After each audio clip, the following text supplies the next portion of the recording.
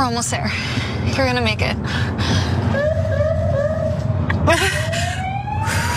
Trump Republicans want to criminalize young Alabama women who travel for reproductive care. Miss, I'm going to need you to step out of the vehicle, take a pregnancy test.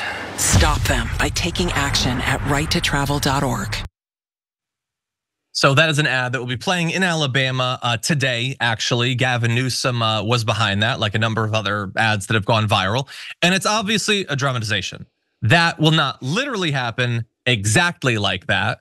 And that is the sort of technical thing that the Republicans will howl and whine and scream about.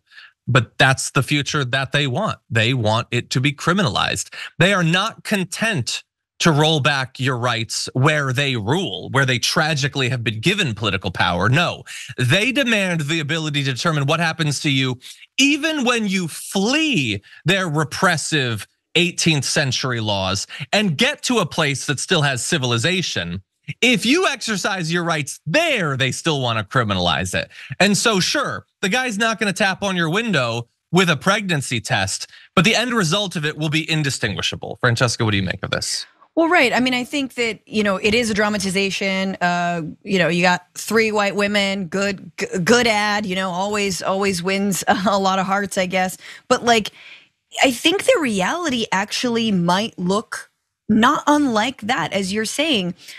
They might not have a pregnancy test, but the line of questioning and the ways that this opens up citizens to a new line of harassment from law enforcement is something that women have dealt with for generations. I mean, and we thought it was over once we won the right to a safe abortion based on the right to privacy. But that's now all been undone, and the weight of the state, thanks to a party that supposedly believes in small government, now the weight of the state is now being levied at individuals. And here's the thing about states' rights.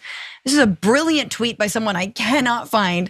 But they're like, I believe in states' rights for abortions. In fact, I think we should go further than that. Let's talk about, county rights. Let's talk about city rights. Let's talk about neighborhood rights. Let's talk about family rights. Let's talk about the right of each person to determine whether or not they have an abortion. When Governor Kristi Noem says that about, let's let the people decide, let's let people decide.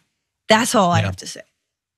Yeah, and that is very clever. And when it comes to what the people would decide, it just seemed like people are obviously angry about all of this, of what's come since Roe v. Wade was killed. But I honestly don't think they're angry enough about the utter injustice of the fact that it took this social movement to get that case, to get that right. And then we had 50 years of the right desperately trying to convince people to go back to the old ways. They never succeeded. They never were able to do that. Public opinion was never in their favor. People did not want to give up those rights. And then, as a result of losing the popular vote in a bunch of presidential elections, but still because of the way that the system is rigged towards small rural states, they get enough people in the Senate, they're able to squeak through some electoral college wins. They get the Supreme Court, even though people never supported that kind of Supreme Court, and they can strip the right away. So after that entire, utterly, foundationally undemocratic 50 years, to say that you give a damn about the will of the people is one of the most reprehensibly hypocritical things I can imagine.